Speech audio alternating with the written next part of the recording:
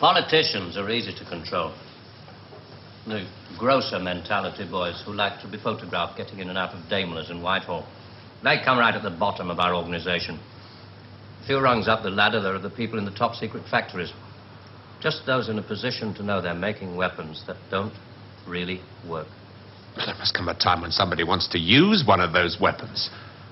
I mean, somebody is standing there with a finger on the button. Well, that's the beauty of it. Nobody presses the button. We control all the crises. We build them up and we shut them down. We? Again? Yeah, I'm coming to that. Near the top of the hierarchy, there are the economists, top civil servants, top brass in the military. Those men who are supposed to view the nuclear tests and so on. And above them, CWNS. Right at the top. Classified World News Service. Just who the hell are you? It's obvious, isn't it?